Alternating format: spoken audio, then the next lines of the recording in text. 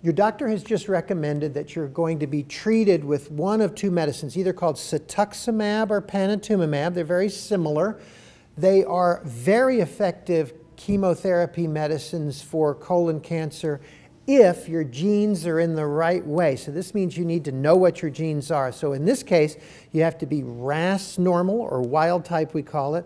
We think BRAF normal, or wild type.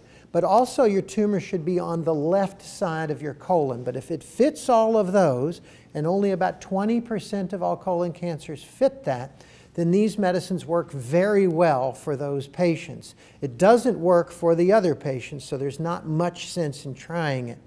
Side effects. These drugs are famous for their skin reactions. An acne-like outbreak. It can be itchy and dry. And so you really don't want to get this toxicity.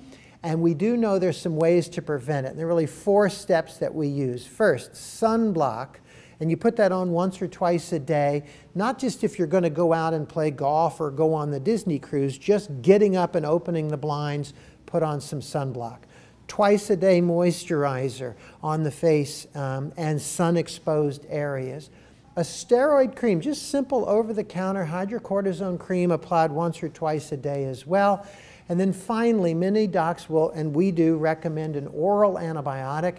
And you start all of these things right from the beginning, on the first day that you start the medicine, and it dramatically diminishes the side effects. So this is good advice if your doc's starting you on one of these medicines.